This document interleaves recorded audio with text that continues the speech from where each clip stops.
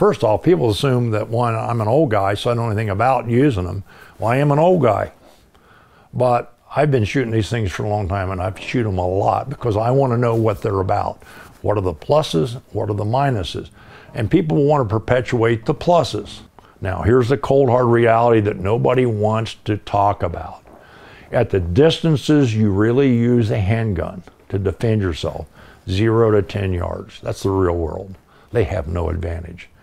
A red dot sighted pistol at 0 to 10 yards has no advantage over iron sights. It's not faster, it's not more accurate, it has no benefit. And guys are gonna say, well, I think it does. Cool, go ahead, stick one on your gun. But understand, you're not gonna become proficient with it unless you practice. It's gonna take a lot of time and a lot of rounds. If you're willing to make that commitment, you're one of those 1%ers, it may be a perfectly valid choice for you.